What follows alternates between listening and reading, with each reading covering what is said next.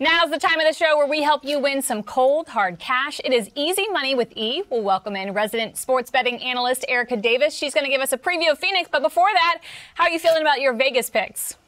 Kim, I feel really good about my Vegas picks because last week I said Truex over Logano in the head-to-head. And as we know, Truex finished 7th, Logano finished 9th. So you're welcome for that easy money with E.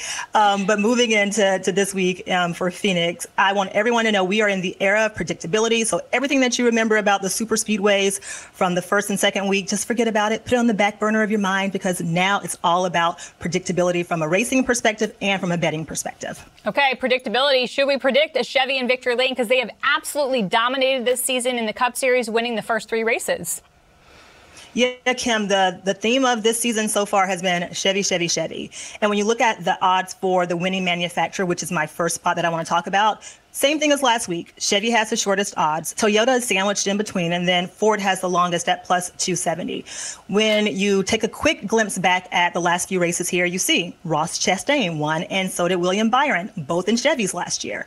And then in 2022, Ford won both of those races, but Chevy wasn't too far behind. Chevys have swept the season this year. So I am riding with Chevy here. However, for you bettors out there, if you wanted to put a little bit of your bankroll on Ford at plus 270, I would not be mad at that.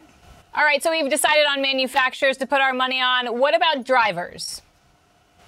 So, I love top 3, top 5, and top 10 odds. Right now at the sports books, what we have to work with is top 3 drivers' odds. I want to ask you, though, Kim, before I give you my picks, which couple of drivers would you predict would finish in the top 3? Okay. Maybe I'm silly for not picking a Chevy driver, but I think I'm going to go Ryan Blaney because he's finished runner-up the last 3 races at Phoenix. And then I'm going to maybe pick a little bit of a wild card, Ty Gibbs. He has the second best average finish this season so far, so I think he might surprise some people this weekend at Phoenix. Okay, Kim, not silly at all. However, you and I we're on different wavelengths this week. It's okay, different ends of the spectrum.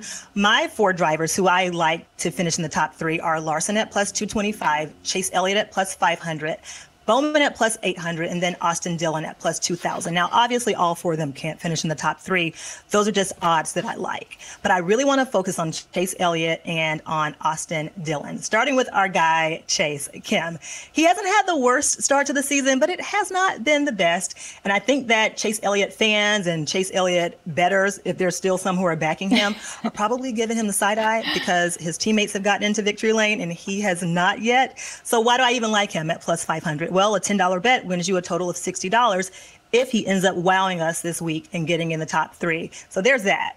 And then in the last 7 races at Phoenix, Elliott has led almost 400 laps with 1 win. So that's why I'm putting a couple of dollars or $10 rather on Chase Elliott at plus 500. And if for nothing else, Kim, he has the pressure because his teammates have already won this year and he has not. And what do they say? Pressure makes diamonds. So Chase Elliott at plus 500.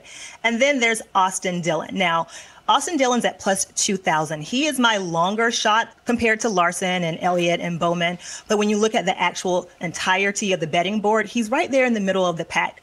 So I like him over an Eric Jones or over a McDowell at plus 2,000. First of all, because $10 bet there wins you a total of $210.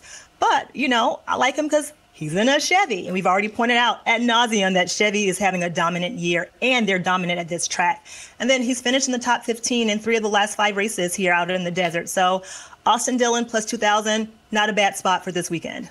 Okay, let's talk outright picks. Since we've talked so much about Chevy and Chevy drivers, should the outright pick for this weekend be a Chevrolet driver?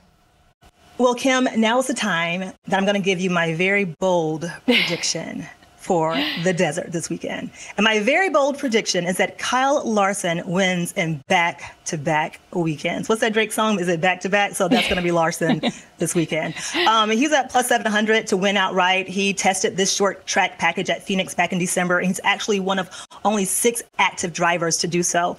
And last year, he led 201 laps at this track. Again, we've said it a million times. I'm going to say it 1,000,001. Chevy dominance. Chevy has swept this season so far. But guys, if you want to spread your money around a little bit and you're not feeling Larson, you could always throw a little bit on Hamlin at plus 1,000 or Kyle Busch at plus 1,200 because both of them have actually won at this track as well. Awesome. I love it. Erica, thank you so much. We'll see you next week.